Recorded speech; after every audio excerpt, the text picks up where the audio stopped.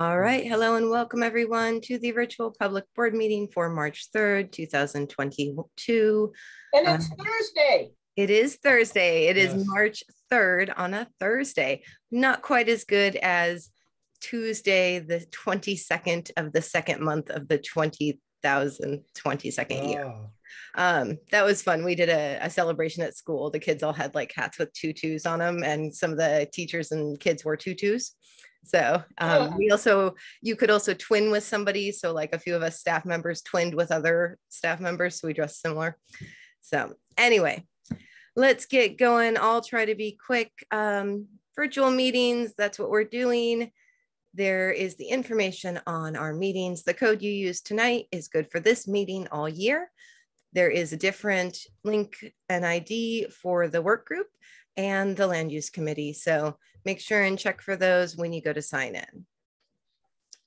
I will remind everyone this is recorded, and you can sign up to for our newsletter to stay apprised on this. And that's really important right now because our website is currently down. We are having issues with our host and our domain. So Lynn and I have unfortunately been going round and round. She spent tons of time on that, and I really appreciate it. So now it's in my court for the technical side to try and figure out what the bug is now that the other part's taken care of. So our information will be available on the website as soon as the website is back up. So if you need something super fast, let me know. And I will be posting these links in the chat when it's someone else's turn to speak. Our agenda has lots on it today, but we will get through it. Oh, I wanted to mention we will have a special guest right before our break, and then we'll be talking more about government, local government right after the break. So if that's your thing, make sure and stay. We'll do quick welcomes and introductions. If you don't want to introduce yourself, you can say pass, or you can just be silent and we'll move along. And I'll just call it down my screen as I see it. I'm Chelsea Powers. I'm the current chair of the Brentwood-Darlington Neighborhood Association. I've been in the neighborhood about 6 years, not my first meeting, and I first heard about the BDNA through a National Night Out event that a former chair posted on Facebook. Gail, why don't you go next? Been here forever. I'm Gail, she, her. Been here since 1992. And we're looking forward to something in the park eventually. Oh, no, July 29th, something in the park. Great. Thanks, Gail. Stephanie, why don't you go ahead and go next?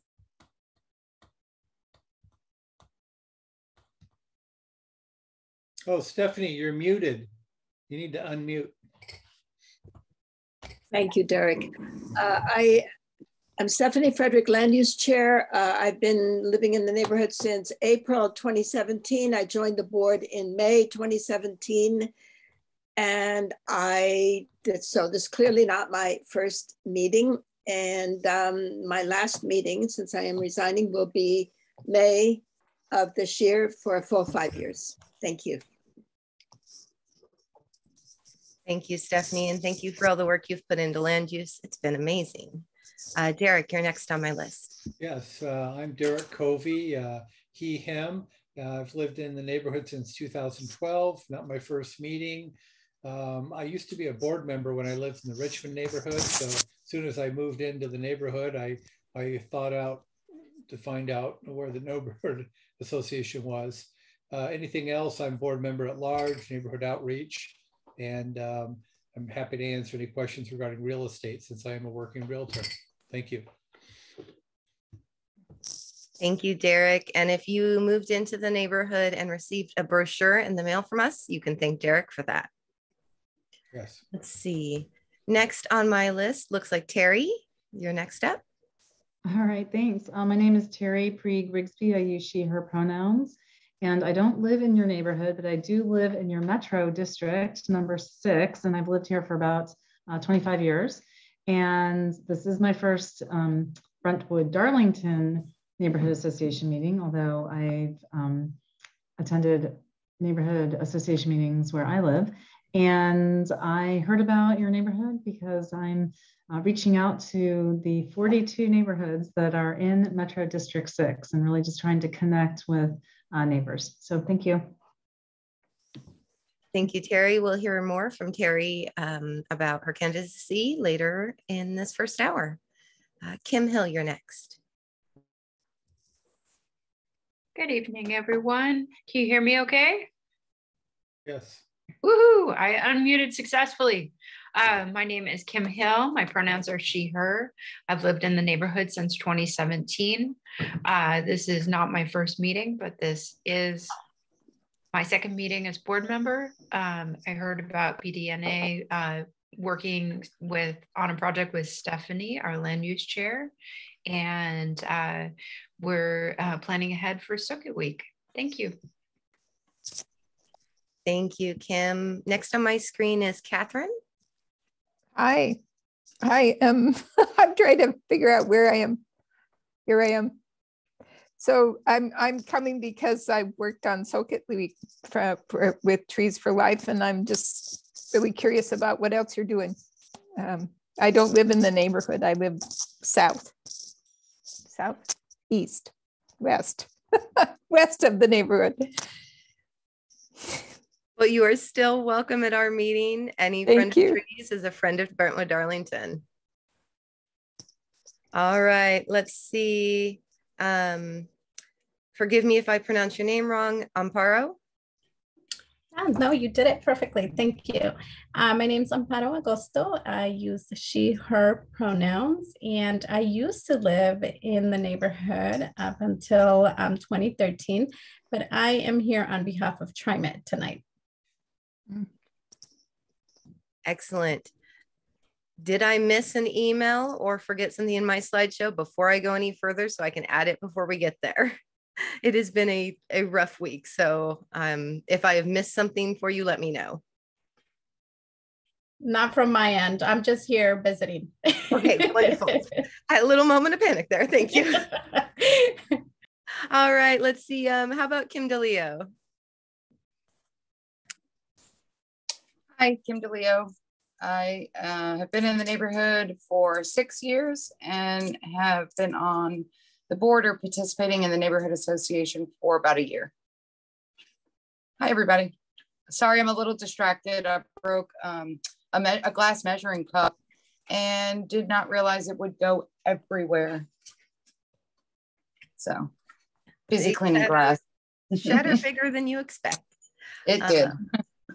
Well, we're glad you're here. So go clean that up safely and we'll catch up with you when you come back for Southeast Uplift report later.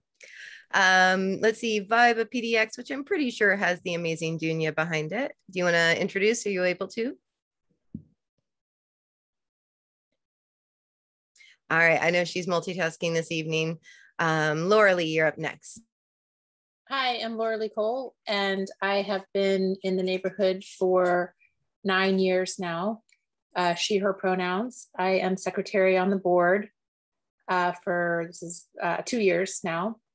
And this is not my first meeting. And I first heard about BDNA by walking by the community center in the park. Laura Lee does the thankless task of our secretary work, and we really appreciate her. So huge shout out there. Next on my list is Ann Blair. Hi, I'm, let's see, I bought my home in 2013, although I rented it to a daughter and family until 2017 when I retired and moved in myself. I have attended a number of meetings, but not since the pandemic. It's been, I've never been available at the time of Thursday evenings at this time. So I'm glad to join this evening. I think I first heard about BDNA. Actually, I think my son-in-law told me about it, having lived here, but also a brochure was left on my doorstep one day. So that's how I first really learned about the association. Thank you. Welcome, welcome. We're glad you can join us. Remember, you can view past meetings that we've been hosting virtually on YouTube, and I'll post those links later in the meeting when I have a moment.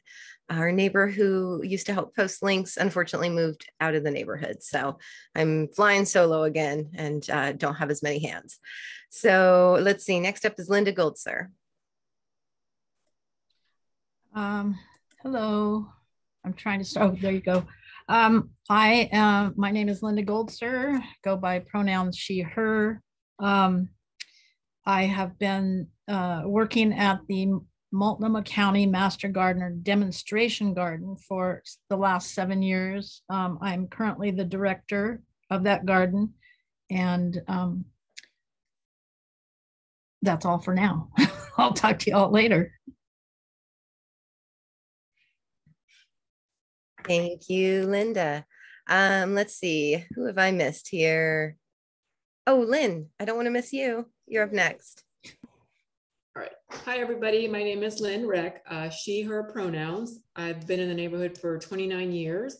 Not my first meeting. I've been treasurer now for almost 4 years. And I first heard about the BDNA through a Facebook post. We are very, very grateful for Lynn. And we are also grateful for Kim Hill, who is training to take over as treasurer, because Lynn has done her duty there and been amazing. So big shout out to Lynn. Thank you. All right. Did I miss anybody that wanted to introduce themselves? Okay. I'm going to go ahead and move us on to community announcements. First up on community announcements, we always hear from the Green Thumb site partners that attend. We have Linda here tonight from Master Gardeners. I don't have any updates from Learning Gardens Lab or from Black Futures Farm. If you are interested in the grant they received, definitely check out our meeting slides or YouTube from video from last month. There's a slide on that. And then I'll turn it over to Linda and go find those links for the chat. Oh, wait, no, I have to unshare my screen for that. So I'll do that when somebody else has a presentation time. So go ahead, Linda, and tell us about Master Gardeners. Okay, well, as of this week, we are now open at the garden 4 days a week, Monday through Thursday from 9 to noon. And anytime we are open and working there, visitors are definitely welcome to walk through, stop, talk, get a tour, whatever. We are located just on the other side of LGL property at about 57th, just below Duke. And our edible beds are being prepped now, and we just did some planting today of lettuce and peas, and many of our native plants are just beginning to bloom. So, and yes, it's raining and we play in the mud rather than in the dirt lately, but it's spring and we're very excited. So anybody stop by and visit. That's all I have. Thank you. Thank you, Linda. I can't wait to see what starts blooming. Yes. All right, let's see. Next up, Mary. I didn't see Mary from Leach Botanical. She's our neighborhood rep, but I will remind everyone that the Leach Botanical Garden plant sale through Sparrowhawk Native Plants is still going till March 15th. You can still order your plants for pickup and support Leach Botanical. And Brentwood-Darlington Neighborhood Association, in conjunction with some of the Learning Garden Green Thumb partners, will hopefully be hosting the pickup in the fall. So if you love native plants, you are in the right spot. That was the quick blurb on that. I'm not going to stop to read it, but if you want to see it, you can grab the slideshow or the video later. This is also in last month's slideshow. Quick update on schools. The only thing I have is Woodmere Elementary is doing a tree survey for trees out in the big field playground area. they're gonna add a bunch of trees for more shade and just make it better out there. So I know they were also interested in community feedback because a lot of community members use that playground and field area after hours, because it's like many of ours where it's a public park after hours. All right, moving along, quick reminder, it's Women's History Month. So make sure you check some things out. I couldn't find any fun events to link to, unfortunately. So hopefully if you find something, put it in the chat. Let's see, the other update I have, our school is sharing that there's free tax prep for those meeting the requirements. I know getting your taxes done, especially if you have complicated taxes, can be really expensive. So Cash Oregon and Metro Family Services is offering this free service if you meet those requirements. And that's at cashoregon.com. We'll put that in the chat in a bit. The other thing I have tonight is Jacob Sherman, former board member, asked me to share this, that there's been a settlement, a class action settlement for precision cast parts affecting our neighborhood.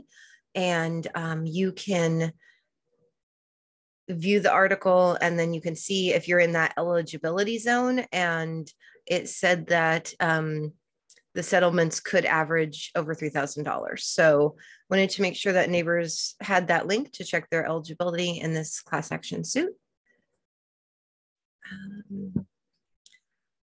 A reminder that BDNA is partnering on this event coming up in April 5th from 5:30 to 7. We'll be joining several other organizations to partner on a virtual candidate forum for Multnomah County Chair.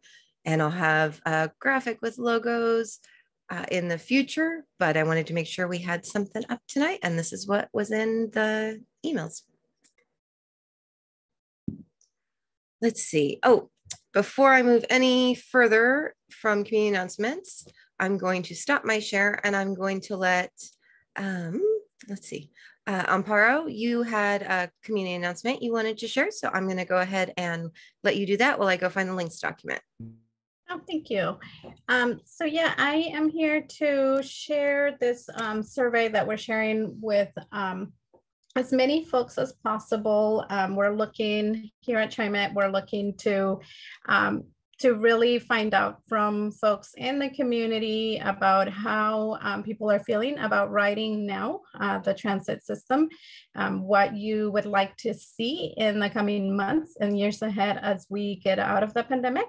And we're asking about how people feel that we could improve safety and security in the transit system, as well as asking about our initiatives for Title VI, our limited English proficiency, and our low income fare programs.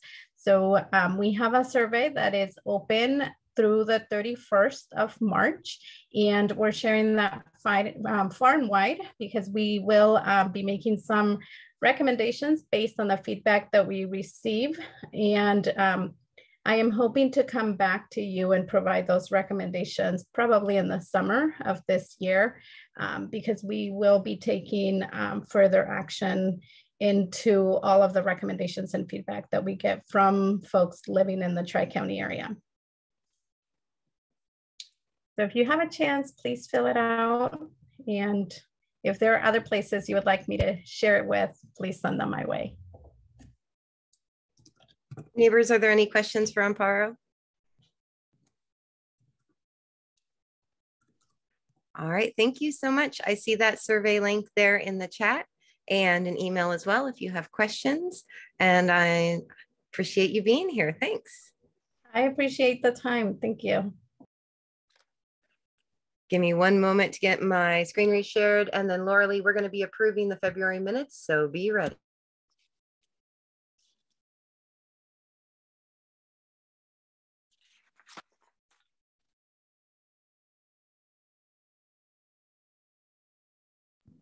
All right, Laura Lee, you're up. Thank you for moving me up in the agenda. I am not feeling well today, so we are going to approve the February 2022 minutes. I received some corrections from Lynn on the bank name title, which I have corrected. And everybody else said that the rest of it was fine. So I would like to put a motion on the table to approve the corrected February 2022 minutes. Motion is on the table to approve the corrected February 2022 minutes as we saw in our email. Do we have a second? I'll second. Tandem seconds by Stephanie and Lynn in stereo. That was awesome. All right. So the motion is to approve our February minutes as corrected, seconded by both Stephanie and Lynn. I can't really choose one of those. They were exactly the same. I'm going to call down the roll. Thanks, community members, for hanging while we do this quick board business. I'm Kim DeLeo. Aye. Stephanie. Aye. Derek. Aye. Gail. Aye. Kim Hill. Aye. Lauralee. Aye. Lynn. Aye. All right, minutes are approved unanimous. And now we can get moving on the treasurer stuff. Fantastic. Thank you so much, board members, for rolling with that change. Let's see. Let me grab our agenda one more.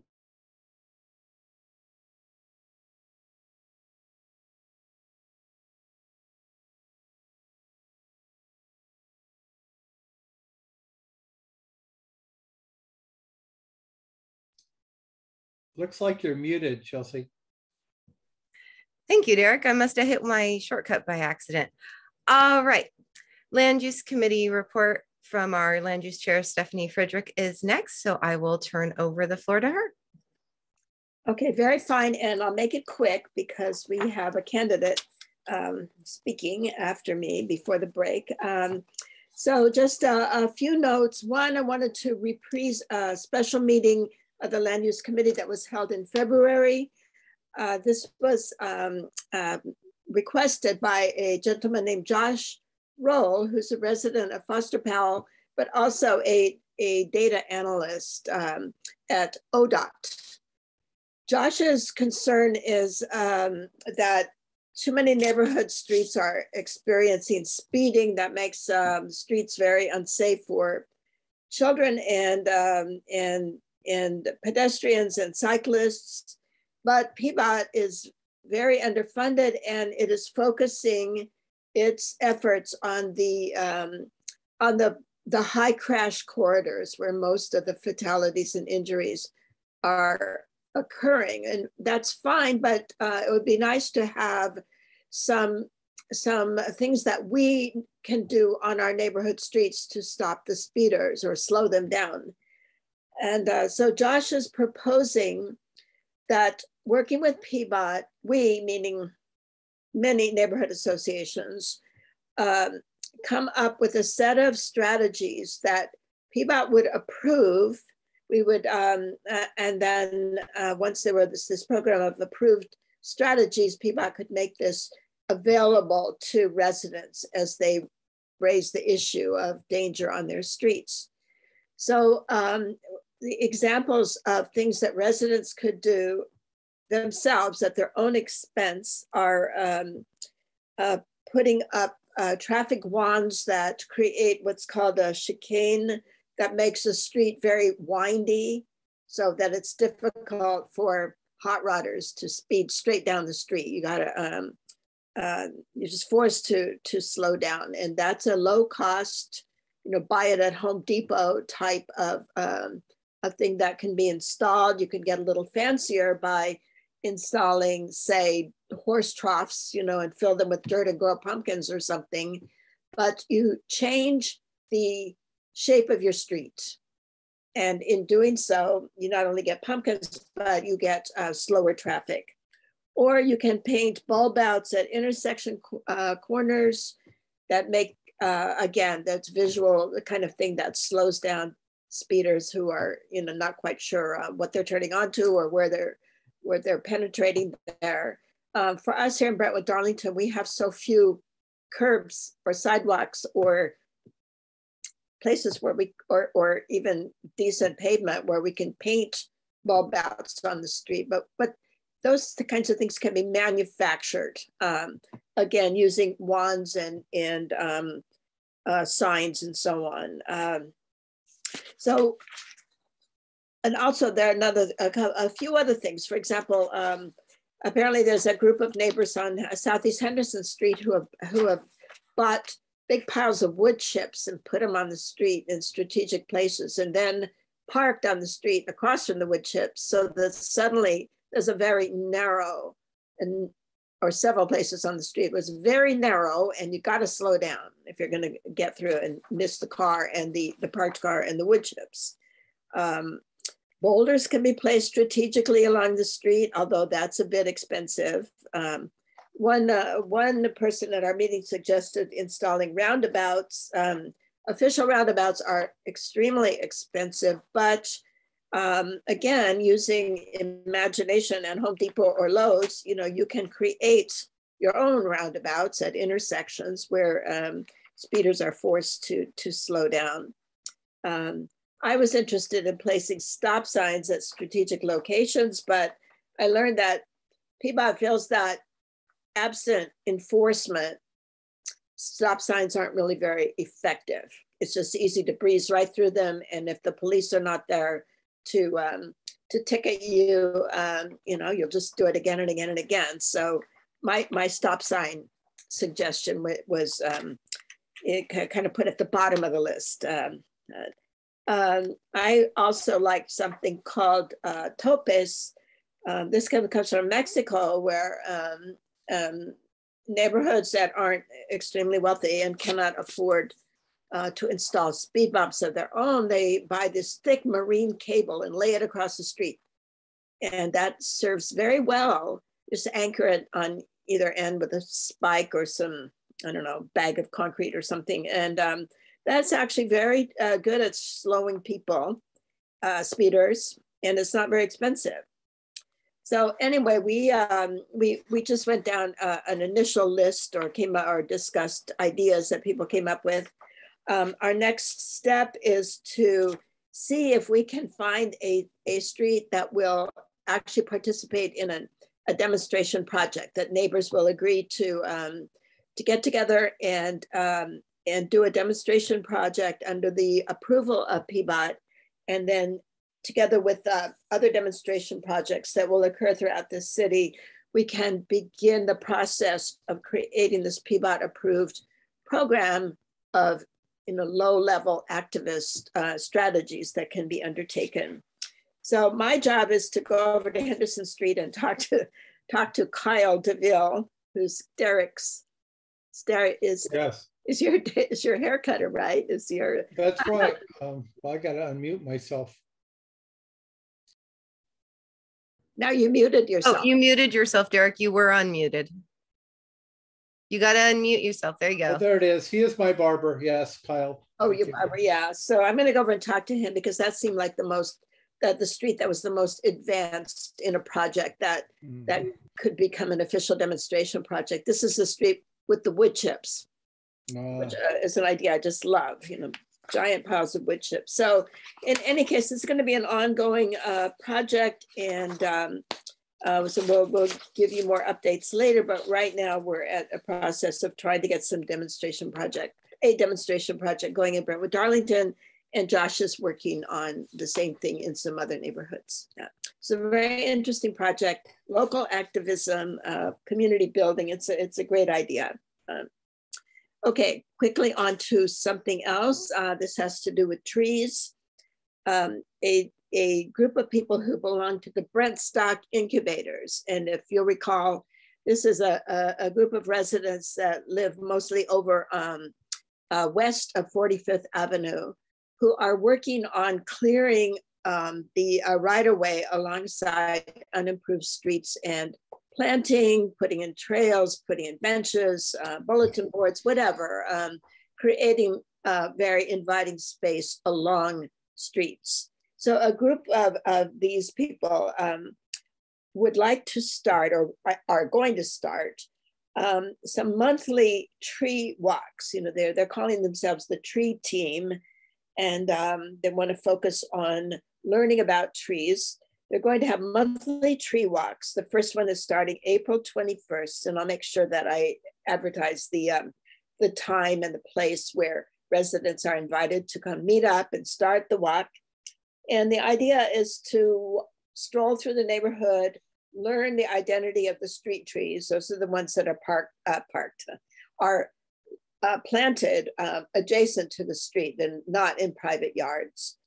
And we'll be learning how to identify certain invasive trees, particularly Tree of Heaven, which I learned from Johnny Lutold, who's the head of this tree team project, is massively present in Brentwood-Darlington. And I hadn't realized that. And so this was news to me, but so we'll be learning how to recognize trees for life, black walnut and sumac, and we'll have speakers who accompany us and help us understand what the trees are and how to identify them and so on.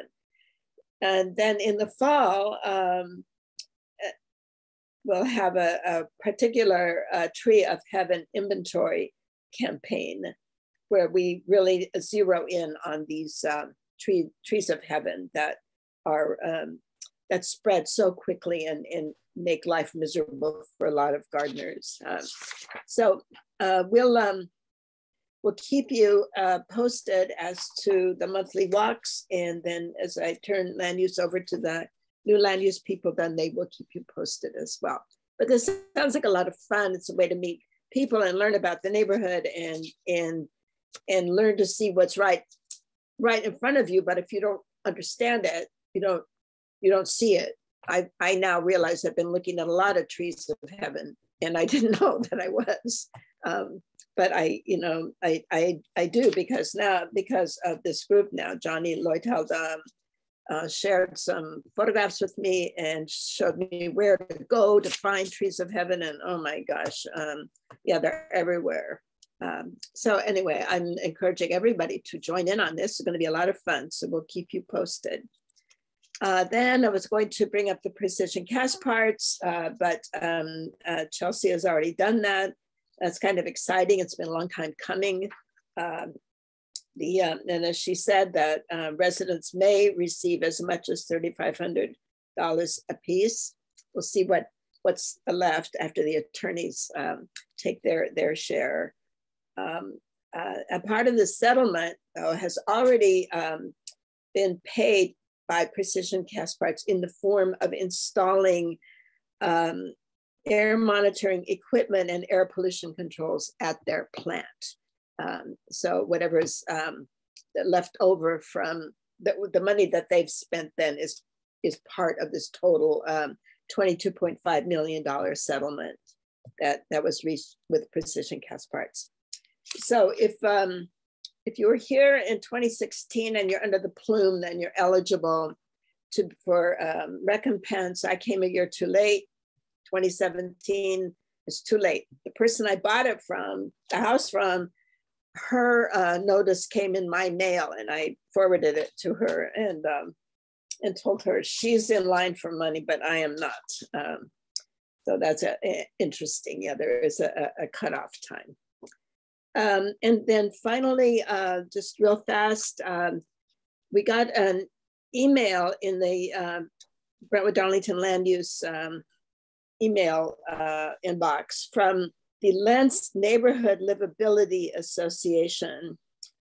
They're calling on many other neighborhoods, they're calling on neighborhood associations to come together to focus on safety and livability. It says we are an organization focused on safety and liability, but I think they meant livability in our fair city. They would like to try to advocate to the city council in an organized fashion to improve safety and livability. So that's something I can forward or take up with Chelsea and see, and she can bring it up on a future agenda to see whether the group is interested in participating. Stephanie, would you say the name of the group again? My sound glitched out for a moment. it's the Lentz Neighborhood Livability Association. So it's not the neighborhood association. Yeah, we've worked with them on the past. They volunteered with us when we hosted the candidate event in 2018, I want to say. So we've partnered with them before on some events. Okay. All right. Well, so their email is in the BDNA land use. I'll forward it to you, but you have access there too, so you can look at it. Just one last thing, very fast. At the last meeting, I brought up the Harney Park name question, and I said I don't myself have time to work on it, but I just want to make sure that for some of you at least, it would seem like an important thing to address. I just want to bring it up to let you not forget about it, because you found it important. So I think you wanted to write a letter to Parks or to the City Council asking that the name be changed. So I'm just handing it off to you again because you thought it was important. And I will stop there. Thanks very much. Thank you, Stephanie. For those who aren't aware of the Harney Park name issue, a neighbor messaged us asking if Harney Park is named after, I believe it was a general who was not a great guy. We'll just put it that way, which is a very mild way of saying he was awful and terrible and many things. So, but we don't know and we don't have the capacity to research it. So if that project is super important to you, which it is important to know and to be able to change these names, but if that speaks to you and you'd like to look into that, let us know. We will happily help you do it and send you the original message from the neighbor. All right, now I'm going to go ahead and share my screen again because Terry has some slides, and let me see if it will do it properly. Give me 1 second. It's grumpy. I'm also happy to screen share if that would be easier for you, Chelsea. Let me try this, and if it doesn't work, then we're going to do that. Nope. Okay. I'm going to go ahead and make you co-host real fast, and you can go ahead and share, and that way you can also control your slides the way you like it. Oh, okay. Thanks. So, there you go. Thanks everyone for hanging with us while we work through all the technical pieces of meetings that used to be us hovered over, laptops going, oh no, it won't connect to the projector. So, all right, go ahead, Terry. And thanks for being here. I'll hand it off. Right. Well, it's really nice to be here tonight. And I appreciate all of your neighborhood updates because some of them are really relevant in my neighborhood as well. And was really excited to hear about the Multnomah, the garden, the demonstration garden. I am director and chair of the West Multnomah Soil and Water Conservation District, and we host the Master Gardeners in our space back when we used to go to offices and indoor workspaces. And so really great to hear about that project. And I also want to say thank you to Ampara. I work with a hockey community organization, and we serve East African immigrants and refugees. And we've done a fair amount with TriMet, and most of our community members are low income and with English as a second language. So I'll be following up with you to make sure that we get that survey out to our community members. So thanks so much. And I am Terry Pre-Grigsby, and I'm running for Metro District 6. As I said earlier, I've lived in District 6 for about 25 years, and I moved to this area sight unseen from the East Coast, and I thought, I would just see what the Pacific Northwest was all about. And I fell in love with the city and with the surrounding areas, and it was clean. I could afford an apartment in a safe neighborhood. I was able to get a good job. Later, when my husband and we met and we bought a home together and we started a family. So it's been a really great place to live. And what I'm seeing today is really disappointing to me. So this is Newell Creek Canyon. and it's owned by Metro. And I am committed to taking the necessary actions as our next counselor to make our Tri-County area safe and welcoming again.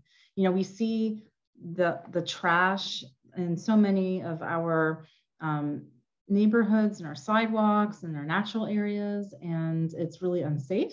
And it's really a humanitarian crisis that we have so many people living out on the street. So I'm prepared to tackle these difficult issues to make our area more livable and safe again. And so how do we get there? I think we need to focus on a healthy environment, government accountability and transparency, and also taking care of our community. I am a disability advocate as someone who lives with a mobility disability. And so I have lived experience with what it's like to navigate our infrastructure. And I am connected with other experts and advocates and want to build on that to make all of our public spaces accessible to everyone. So, you know, our environmental crisis really requires urgent action, and I have the skills and abilities to address that. So I have been a local environmental leader for about 20 years as executive director of the Trying Creek Watershed Council, elected director and chair of the West Multnomah Soil Water Conservation District. And the problems that I see that we really need to address are trash accumulation, greenhouse gas emissions impacting our most vulnerable communities, and also those urban heat islands that are literally killing our humans and wildlife. So I've worked for a long time with Friends of Trees and other organizations to plant more trees, and I know that we can do more and we can do better. I think it's really important that we know where our public dollars are going and that we hold our governments accountable. So I was a senior performance auditor under Secretaries of State Bill Bradbury and Kate Brown. And I know I'm aging myself a little bit by saying that, but I have many years of experience analyzing public budgets and really understanding how I drill down to where our money is going, how it's being spent, and to use best practices to identify solutions to ensure that our public funds are being used well. And I think that's really important. Metro has a lot of money. You know, they've collected money through taxes, bonds, and levies, and they've promised to us that they will deliver new housing, new affordable housing, housing services, improvements to our transportation systems, regional garbage and recycling services, and of course, natural areas and parks. And I don't think that they're delivering on their promise to us. And I think that we can do better. So I will bring my auditing skills to the table and hold Metro and its partner jurisdictions accountable for delivering on their promises. And lastly, we need to take care of our community. And as I mentioned, I live with a mobility disability, and I already work with disability advocates and colleagues to make sure that when we are planning for future infrastructure, which really is what Metro does, it's a large planning agency that is an umbrella over the 3 counties, that we are looking to the future for new infrastructure that's centered on accessibility for everyone, regardless of age. And homelessness, crime, and trash is really hurting everyone. And we need to address those, but also, as I said, make sure that new projects are centered on accessibility for everyone, because 75% of Oregonians will experience a temporary or permanent disability. And that could include vision or hearing or neurodiversity. So I think that we need to make sure that as elected leaders, we are taking 75% of our 75% of our community into account when we're making our decisions. And also many members of our vulnerable populations, including immigrants and refugees, which I mentioned earlier that I work with, have disabilities and other needs that must be met, and Metro can be a leader for that. And I don't know if you can hear that in the background. There's something kind of, hold on one second.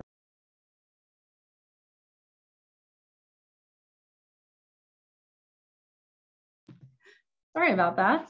And I'll just finish up here, and I appreciate the time that you've given me today. So I just want to win in May for a better future.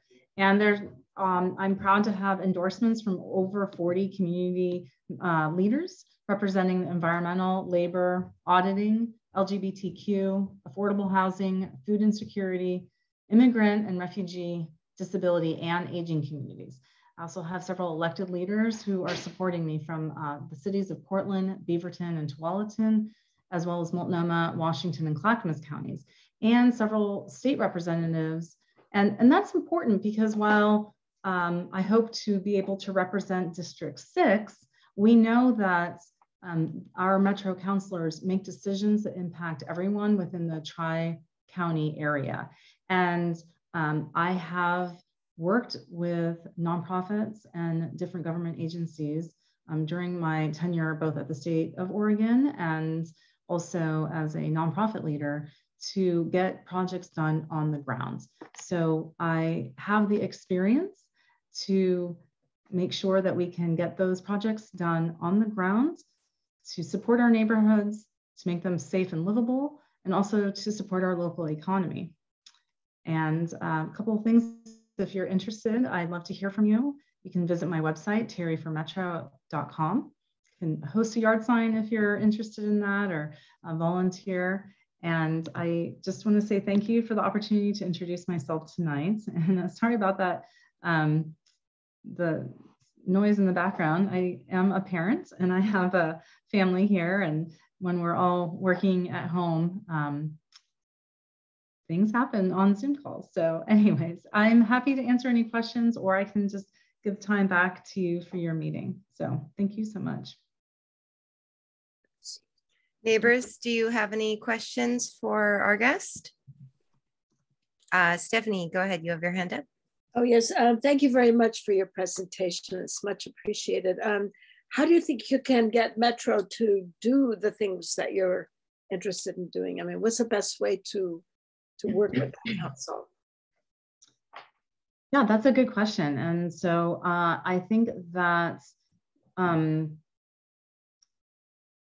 that it's time for Metro to make sure that it's really listening to the community, but also identifying specific measurable results that it wants to achieve with a timeline, and then identify, which partners they need to work with to get those things accomplished. And there are, we were talking about transportation earlier, and I really appreciated the sort of entrepreneurial spirit of your neighborhood and the neighbors there looking at solutions for improving streets, for example. Mm-hmm. And where I live in Southwest Portland, and we have a lot of unpaved roads and a lot of streets without sidewalks. And as a neighborhood leader and advocate for almost 25 years now, we've tried so hard to implement projects to slow down the speeds, to make it safer for pedestrians and bicyclists. And we have good ideas, but we keep getting pushback from local government agencies like PBOT. So I was really happy to hear that that PBOT is willing to entertain some ideas. It might be willing. It might be, but I think that that's what we need in our government leadership is people who are willing to listen to the neighbors, to listen to those really good ideas, mm-hmm. and to then respect those ideas and support neighbors in implementing projects like that. And I see Gail has her hand up, and she asked about sanitation services. Yes. And go ahead and call on folks as you want to. Okay, thank you. I know Metro has really, so Metro is really, I believe Metro has failed us with their trash programs. So they are responsible for something called the RID Patrol, RID, and they are tasked with picking up trash from public spaces. And I met with counselors during the pandemic and learned that they put most of their trash pickup program on hold during the pandemic. And I understand that they were balancing the needs of frontline workers during a global pandemic, which is a really tricky thing. But at the same time, we continue to see trash piling up in our neighborhoods and impacting the livability and safety of our neighborhoods, as well as our local businesses. So as Metro Councilor, I would increase the RID Patrol program significantly. I think that there is opportunity for the transfer stations to expand their capacity. And I would also consider suggestions that I've heard from neighbors, for example, to have more sharps containers in neighborhoods where people can safely dispose of needles. And, that's just one suggestion I heard yesterday from a neighbor who has who sees needles frequently in their local park and along sidewalks. And I think that there are solutions that can be put in place in the near term to address our trash crisis. Chelsea? I just wanted, since you were talking about trash and Metro services, maybe should you be elected, you could put in a plug to get our bulk waste events back. Neighbors would love to help with the trash problem, but Metro canceled the program that used to let us have a bulk waste event every May and take, thousands of pounds of trash that neighbors, they can't get rid of it, are just gonna have to put out on the curb and hope nobody sees them. It's really a problem, and we're seeing the same thing in my neighborhood and our surrounding neighborhoods. It's expensive and difficult to get to the trash, to the transfer stations, right? So if you have items at home that are too large to fit into your, I don't know, if you have a receptacle that gets picked up once a month or every 2 weeks, if you have something really large, what do you do with it? It's, I personally, with a mobility disability, am not able to get large items to the transfer stations, and those cost money as well. And so when we were able to host those neighborhood bulk waste events, they were really popular, and we were able to get the trash out of our homes. And also what I've learned is that a lot of the trash that we see in public spaces really, it belongs to individuals who are illegally dumping large items. So it's not, it's really not all coming from the homeless, which is sort of a misnomer, and kind of maybe vilifies the homeless in a way that may not be fair. There are a lot of people doing illegal dumping, and that could be significantly reduced by increasing those bulk waste events and increasing the RID Patrol. Stephanie, and I know I have like 1 more minute, so that's true. The homeless don't have much. But one of the reasons that that Metro canceled its support of these collection events was that neighborhood associations were using them for fundraisers. And Chelsea can speak to this in a much more articulate way than I can. But when we did our cleanups, we had people who were so grateful to pay $20 to bring their stuff a few blocks. And then we have used that money to buy grocery debit cards for people who are facing food scarcity. And it's not as though we are wasting this money in any way. It's gone to a very good cause. And Chelsea, maybe you can speak to that better than I can. Go ahead. Yeah, we used to, it was pretty much our only fundraiser.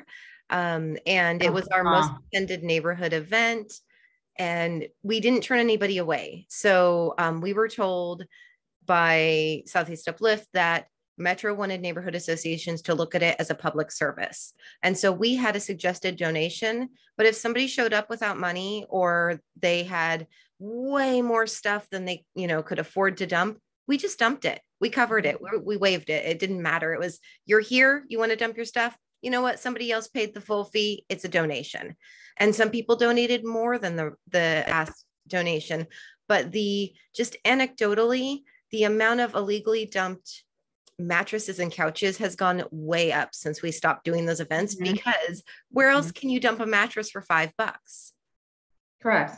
Yeah, it's expensive and it's difficult to get all the way to the transfer station. And we had coordinated the year they canceled them. We had coordinated with some local neighbors to offer hauling services for neighbors who have mobility issues, for our senior neighbors to pick up ahead of time and bring it to the event for them. Because we have a few neighbors with trucks, some that work in sanitation services themselves. And they were like, yeah, we'd be happy to. And, they would just donate their time as part of the event. So there are ways to make it a public service where it's, any fundraising that happens, hey, that's great. But they didn't have to cancel the whole program to make that a non-issue, because the truth is most neighborhood associations weren't making a profit on it.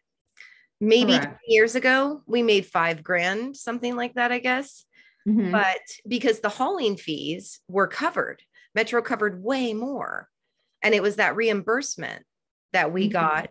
And it was, months later, and that's been slowly pulling back and pulling back and pulling back. And had we not gotten reimbursed the small amount we did the last time we did a bulk waste event, we would have been in the hole like $2,000.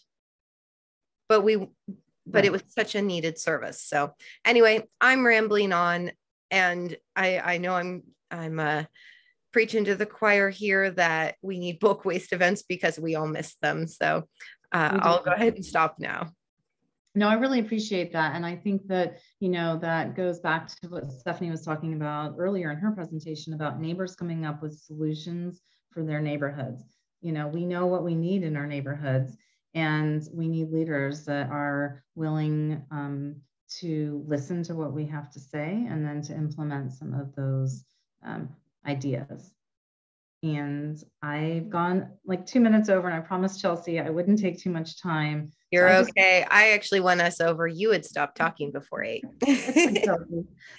Well, I really appreciate your time tonight. And Amparo, I wrote down your email. I'd love to connect with you regarding the work I'm doing now with immigrants and refugees here in Southwest. We have one of the largest populations here of East African immigrants and refugees, because it's the largest mosque in the area. And so I'll follow up with Amparo, and I really appreciate everyone. And you can see more information if you're interested at terryformetro.com. And I hope to hear from you if you'd like to follow up. Thank you so much. Thank you for being here. All right, we're going to take a 5-minute break. And I'm going to pause the recording. So this is the time to refill your water, go check on your dogs, whatever you need to do. If you don't need to do anything, feel free to chat amongst yourselves. I will pause the recording, and I'll see you back here. We'll be back here at 8:08. Okay, there we are. All right, welcome back, everyone. I wanted to have a better slide for this prepared, but I'm sorry, my day was incredibly rough at work and I ended up having to stay late to write a behavior report. So I just want to give a heads up that there's a congressional redistricting for our neighborhood, and we are no longer going to be in Congressman Blumenauer's district. And so check out the ask Google what district we're going to be in, because I did not have time, but I do know that we are changing districts. I believe it might be Jamie, but I don't know. So I'm not going to lead you astray with false information that I haven't verified. Know that we are being redistricted and it is changing, and hopefully I will have better information for you at our next meeting. All right. I'm going to go ahead and turn it over to the rest of our committee reports and other updates. starting with our treasurer's report. Go ahead, Lynn. Okay. All right. So we started off the month with $5,900. We received our communications fund from Southeast Uplift for this year, $500. So that puts us at 6,400. With upcoming expenses and other reimbursements, we're going to end up with $5,113. So any questions? There was not a lot of activity this month. Any questions for Lynn on the treasurer's report? So we have a dividend at 26 cents. Is that right? Yeah, that's just the Advantage Credit Union. At the end of the month, it's usually about 26 cents. But okay. I usually pick up the report like on a weekend. So I never, I sometimes can't do it at the end of the month. So this is just what was from January. Okay, from the 1 month. Okay. Yeah, it's usually about 25 cents a month. All right. Any other questions? All right. Thank you, Lynn. Really appreciate it. And let Kim and myself know when you're ready to do that bank stuff that we got to do. Yes. Okay. Kim DeLeo, do we have a Southeast Uplift report today, or are we on our off month between meetings? Hi. Well, we are at the in between. I have a meeting on the 7th, but I can give a couple of updates. Let me get to my notes. We did do a training session for new board members. That was on the 23rd, and a gentleman named David Allen came and went over all of the laws regarding, being on the board as it pertains to Southeast Uplift. So that was really helpful. The meeting prior on the 7th, there were Leah Fisher resigned. That was the big news. So she's no longer with Southeast Uplift. And so I think that, they're going to be looking to replace her. So that was kind of the big news. And then I'll have another update at the next meeting. Hopefully we'll be back on track. They did approve grants, and I have the totals here. Let me just go to my notes. So $52,000 roughly in small grants, and $10,000 for the DEIA grants for the applications. And there's more specifically on their website. You can see the breakdown for those, but that's all I have. Looks like Kim Hill has a question.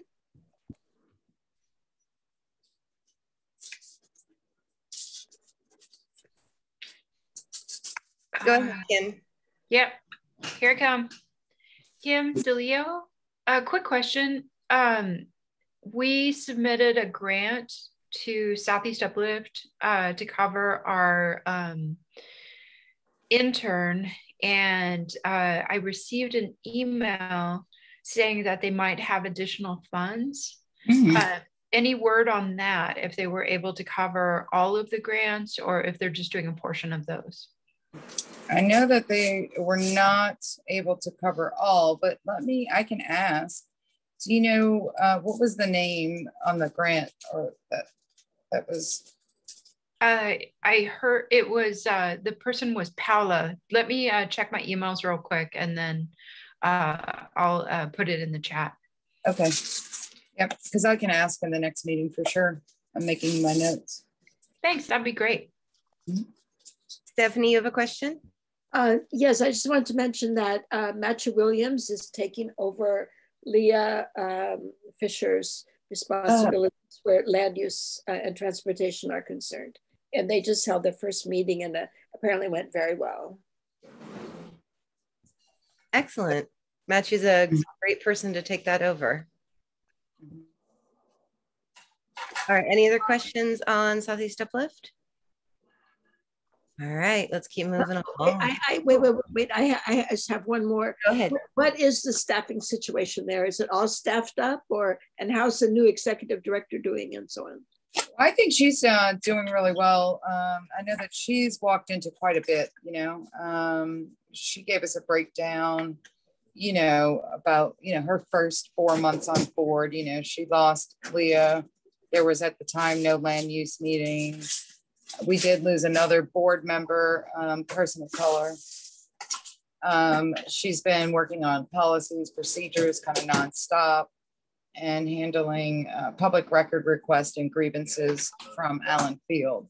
So she's been very busy, but I think she's doing really well and moving forward. And she seems very knowledgeable, and so we'll see. But, you know, I definitely know she's trying to guide us out of this period of, you know, kind of turmoil, you know, that the board has been in, which has kind of been that way since I started. But I think it's going to start moving forward. Alan Field was voted by his neighborhood association to be on the board. So he's not been, you know, kind of sworn in yet. So we'll see what happens with that. So are there any staff vacancies at Southeast Uplift? I'll double check, but I would imagine, you know, somebody's probably got to take over Leah's position. Well, okay, so Matt's just taken at least part of that. Mm-hmm.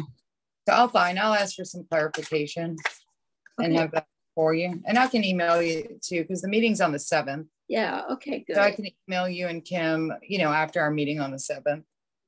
So we don't have to wait that long. Oh, okay, that would be great. Mm-hmm. Any other questions? All right. Kim, thanks for following up on all that stuff. I know it's kind of been a brutal entry for that new executive director, but we appreciate you being our eyes and ears there and keeping us in the know. Yeah, no problem. Gail, it is your turn. We get to talk about a summer free-for-all. Whoop, whoop. Yay! Since I had 2 Fridays last month and no Thursdays, we decided on a concert. Yes. Did you see the email I included you on? Right. And it said concert. It did say concert. Okay. That's what neighbors said they wanted this year because they are the same price this year. It is. It is. Yes. Yes. So that's why we put out a survey. It is the same price, only $1,000, which is the new normal price, and no longer $4,000 for a concert. Yeah, and I think we might be able to get a discount for being a neighborhood with so much money. I mean, no money. We do need to pick a band. It's July 29th. We have our day. It's up to you guys. What do you want? Well, I think, isn't Jed gonna send us some choices when we get a little closer? That's what his email said. Here, let me stop sharing and go see. I wonder if he forgot to include you on that, Gail. What? Or let's see. It's happened. Yeah, so I sent him the results of the survey, which were neighbors overwhelmingly were interested in a concert. Okay. And sorry, can't talk and type at the same time. They wanted a concert, and neighbors were most interested in something like there was the most kind of request for jazz or blues, something diverse, and bluegrass or country. Something danceable was a specific request, and I think that would go over well with a lot of neighbors. And then, yeah, Jed did include you, Gail. I wonder if your email ate it. I know mine's been really bad about that lately. He said he put us down for a concert, and stay tuned for next steps when they have more stuff for us. Right. Okay. So yeah, I think he's going to get back to us with band choices. Isn't that how that normally works? Okay. Okay. Maybe let's follow up with him. Do you want to follow up with him and say, hey, do we got to find a band, or are you going to send us choices? She's being fun, right? Yeah. Do you guys want to play? Yeah, of course we do. We play it every year. Okay. Because he's like, Mars Rovers are available. I know, but we got neighbors that asked for something different this year, so we got to give more chances, okay? All right. But that doesn't mean we can't have a Mars Rover concert. Yeah. I mean, we have lots of parks. We have sound equipment. Oh, we have a PA. I mean, yeah. How much fun would it be to have a Mars Rovers concert in Hazeltine Park? That would be awesome. And we could do that around like National Night Out time and just make it a big like picnic and concert. We've done picnic in Hazeltine. Yeah. Really hot dogs. So yeah, like pencil that in and we'll figure out details later. Okay. We're good. Yeah, I think 2 concerts is better than 1. So let's put the park on the hook for 1 and then we'll throw our own party. Okay. Cool? Yeah. All right. Let's see. I've lost where I am in the schedule now. All right. Derek, RMLS report. Let me pull up your documents.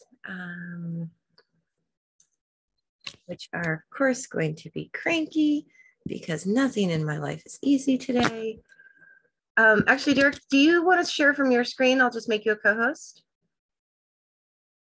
You're muted, Derek.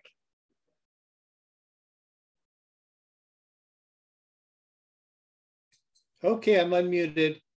Are you able to share from your screen or you want me to fight with my PDF viewer for a second? Yeah, just make sure I have the right thing. I can share. Hold on. Let's try sharing the screen here. Okay, you are now a co-host and you have to say, yeah, I'm a co-host. All right, Gotcha. yeah, I'm cool with that. And then you should be able to share it.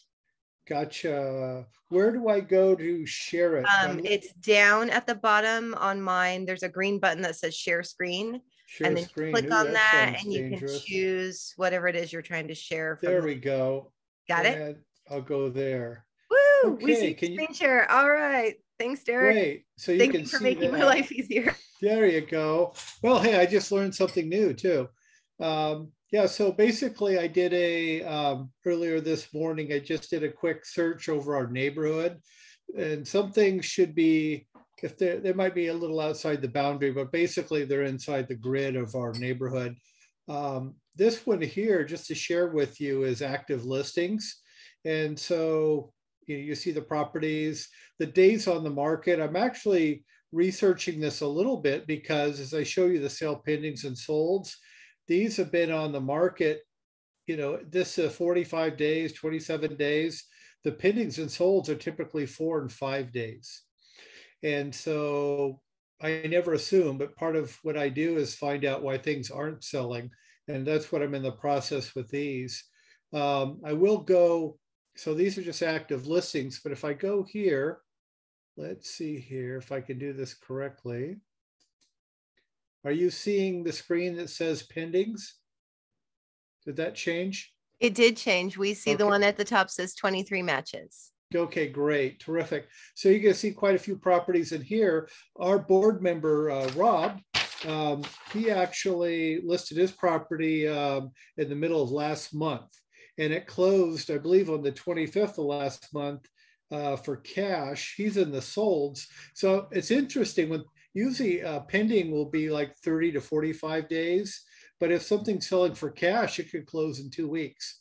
So, but anyway, as far as the pendings, this is what I'm seeing as far as the median days on the market at the bottom, or it's like DOM, CDOM.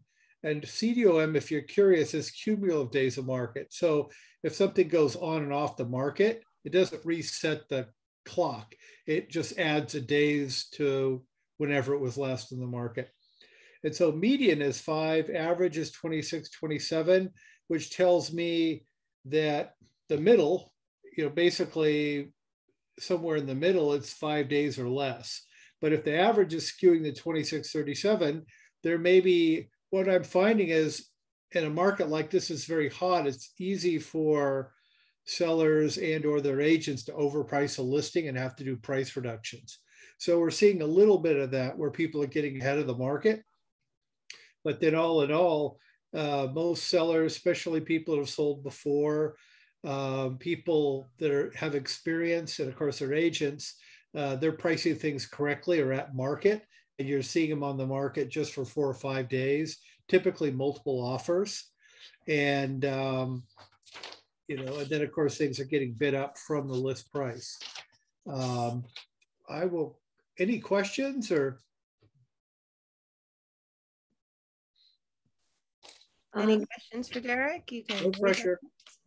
No, I'm just, it's interesting that, you know, I see there are two under the solds, or no, under the pendings yes. on Alden Street. That's my street. And I'm, you know, I'm just, I'm aware of all this change occurring in our neighborhood. And, right. And part of what you're, I mean, what you're presenting, you know, shows that change.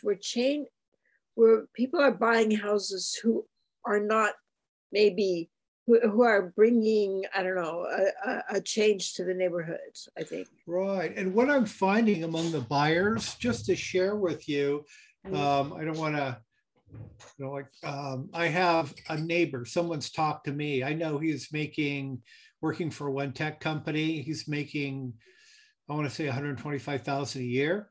And he now is working for Facebook, AKA, what's their new name? Meta. Yeah, so he's working for Meta now, and he's making 200,000. And God bless him, he gets to work from home. And so, but anyway, when you see that happening, you know, then he can. That's what's kind of driving our market. So, and of course, everybody, you know, there's still like it'll be interesting to see what happens. I rented not too long ago before I bought in the neighborhood. I rented for 5 years, and my landlord is a former John L. Scott agent. He's now retired. And I was talking to him yesterday about Upper Hawthorne, like the 7-Eleven being closed and the Starbucks. I don't know if you've been over to Hawthorne lately. No. And we were just thinking, you know, man, the prices aren't slowing down and the rents aren't slowing down either. Everything's going up, but we're seeing a lot more kind of big city problems like you'd think San Francisco or Seattle would have. You know, they're shutting down a 7-Eleven for no other reason that I believe other than, you know, loss, shrinkage, shoplifting, right? There's too much stuff. There's no reason to shut down a 7-Eleven. So I just tell people, it's like, I keep my eyes open and my ears open. And if I shut up and just listen, I learn a lot. Okay, but if people are buying properties who work for Meta and earning $200,000 a year, they're not shoplifting. No, but my point is there's a lot of poverty. There's a lot, like, for example, even the rental market. I heard some statistic where with the homeless, houseless, that about maybe somewhere between a quarter and a third have minimum wage jobs or some type of employment. Okay, excuse me. I understand now where you're going. I beg your pardon, Derek. I understand. So there's two things happening at the same time, right? Yeah. And of course, for me, it's like, you know, there's no judgment. I just want to try to figure out, it's interesting. All this is going on at the same time. So it's really, you know, quite interesting. One thing I'll cut to, it's fascinating. And just when you think you've seen it all, it's like, wow, this is, you know, when we went into the recession in 2008 in this market here, that I learned a lot of new things, foreclosures, short sales, how to do those successfully and help people. And now I'm looking at this market wondering, I'm just kind of like just taking it all in. I'm seeing stuff I haven't seen before, and I've been practicing real estate for quite some time. Wow. I'm not going to give myself away here, but in this last page, can you see the solds where it says 18 matches? Okay. Yeah. So you're seeing, again, if we look at the bottom, the stats, they've got like average list price, average sale price. So this is where things are selling above list price. 315 was the average list price per square foot. 330 was average square foot. The sold, right? The final sold price. Again, 4 days on the market, which means, for example, when I listed something north of here in the Woodstock neighborhood earlier or last year, it was on the market 4 or 5 days, but we listed Thursday morning, but we didn't review offers until Sunday night. And then I told all the agents, and of course their buyers, that, you know, we weren't going to review offers until the next day, Monday. And then I would be calling on any pre-approval letters to make sure that the lenders had actually pre-approved the buyers. and also find out how strong they were. But also I'd verify any proof of funds for the cash offers. But so basically multiple offers, but that's why you see this 4 or 5 days. It's typically, it's been listed. We're giving people 4 or 5 days and we have an offer review date.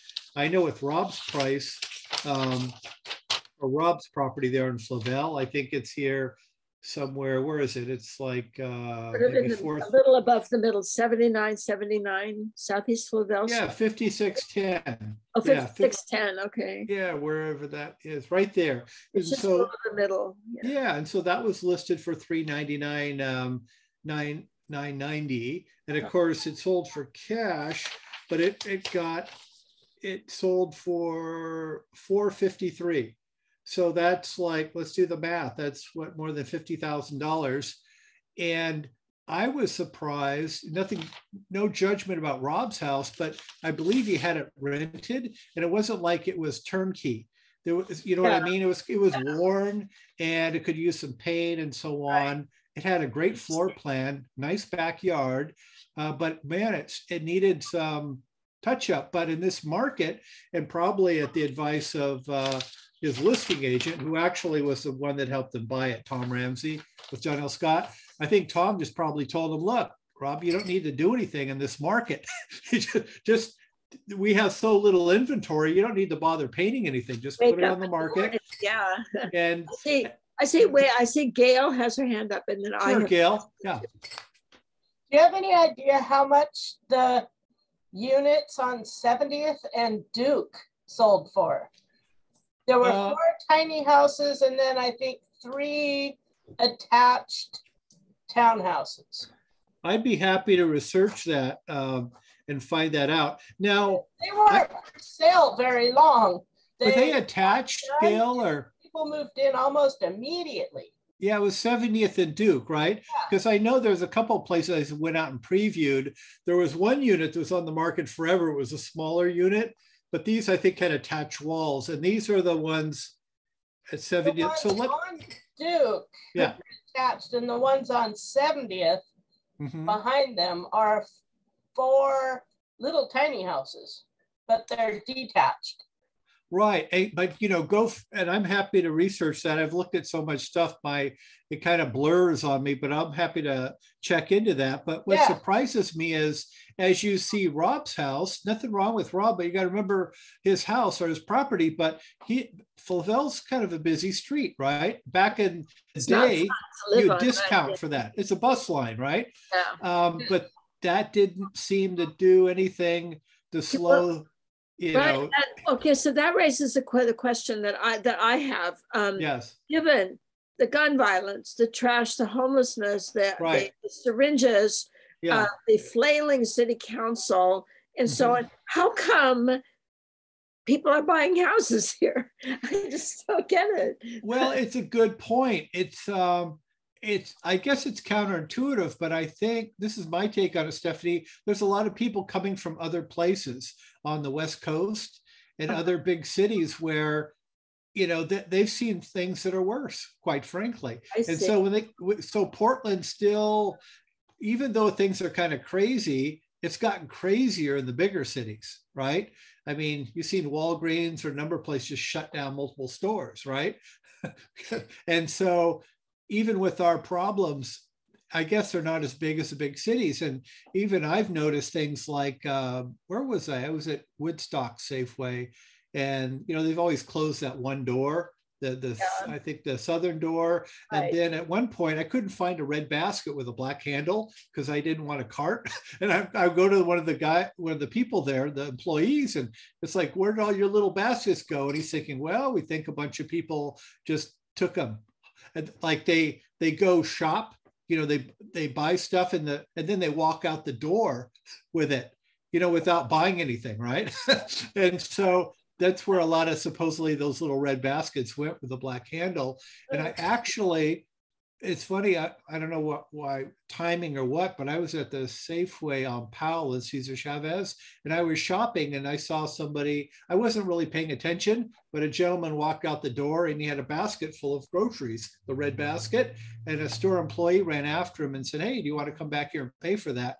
And the guy just turned around and said, he mumbled something and he kept walking. And of course, the store employee, he didn't chase him. He just went back in the store. So, so Derek, I'm gonna pause you there so we don't get Sure. too far off track on our agenda. And I Sure. also see that Kim Hill has a question. Sure. And in the chat, there's some comments there. I think complex issue is definitely the thing. There are many factors. So go ahead, Kim, ask your question. Sure.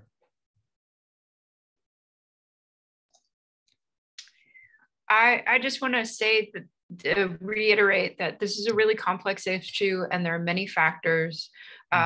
You know, I think that it's really unfair to blame these issues on one segment of the population. There's been a lot of unemployment. The pandemic has been really hard on some of our houseless neighbors. And I think that you know, perhaps as a group, maybe we should ask a houseless group to come and talk to us about some of the factors that contribute to these causes and ways that we as neighbors can be compassionate. And I really think that that's important. And, you know, I will say Bleeding Heart Liberal, but I also do have experience working with houseless folks and you know, there are many factors, and I don't think it's fair to bring in just one group and say that they were responsible for all the changes, et cetera, in our neighborhood. Just a comment. Sure. Okay, so I would like to amplify what Kim is saying, that we could also have an economist come in and talk about the larger economic forces that have resulted in people being on the street.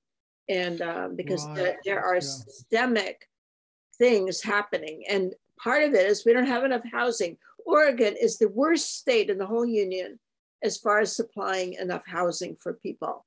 We are 50th. Right. And so, you know, that's part of the problem as well, but also having no livable wages. You know, that's changing now a tiny bit, and then we have the drug issue. We've got fentanyl pouring into our cities, and this, we've never had to deal with that before. So a whole bunch of things going on. So I would. It sounds like maybe we want to have some guest speakers coming in the few months. Yeah. If you send me ideas for folks to invite, I'm happy to do that.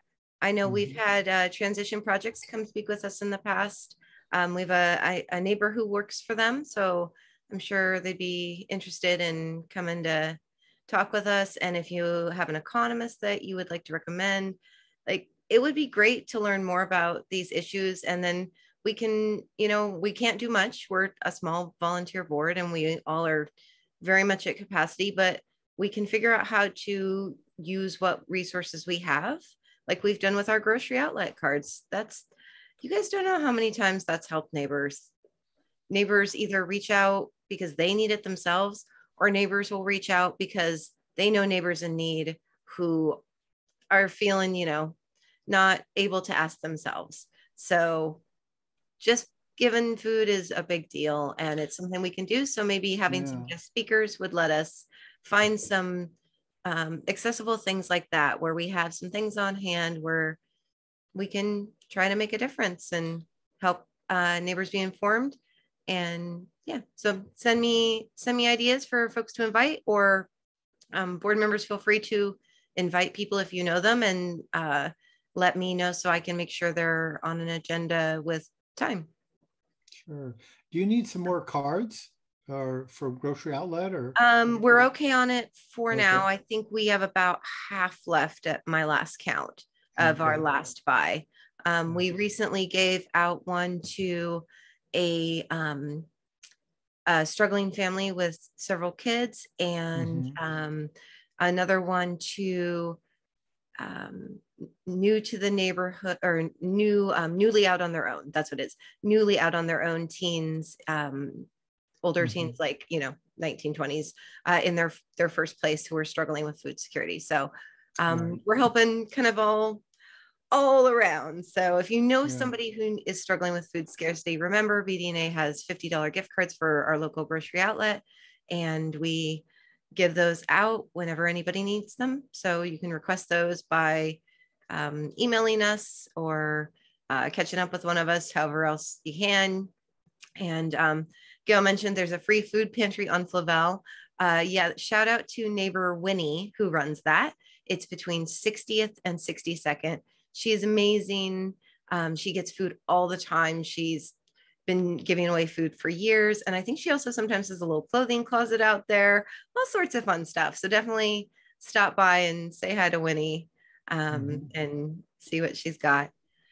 Okay, well, I'm rambling off topic. So Derek, do you have anything else on our housing report here? Not really, other than just that there's all kinds of things going on. And I'm thinking, as I talk to other people in the city of Portland, especially on the east side, whatever you think about what's going on in our neighborhood, it seems like sometimes things are a little tougher in other parts of the city. So that's why people are still moving here and buying. So they just know it's the best neighborhood in Portland. There you go. We got the best neighbors, obviously. There you go. All right. So, all right, Derek. So when you're done, go ahead and unshare your screen. Okay. I will do that. Let's see. Our last topic is Soak It Week. And unless you really want to see our regular plain old graphic that we've been using, we don't have to share. And then it makes it a lot easier for me to see everybody. So Kim Hill, do you want to update on Soak It Week at all? I don't really have much of anything at the moment. I think we're kind of, let's see, we are in a holding pattern until we receive confirmation from the Nice Trees for Life folks that we have received our grant for our buckets. We have talked about collaboration. We did set our dates, and I believe those are June 11th and 18th. So those would be Saturday events again.